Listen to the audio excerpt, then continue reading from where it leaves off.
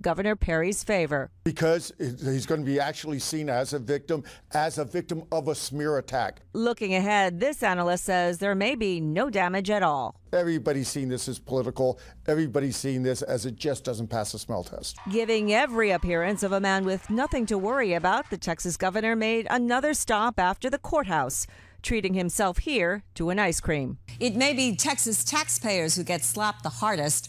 The governor has now hired his own legal defense team, and the state of Texas will be picking up part of the tab.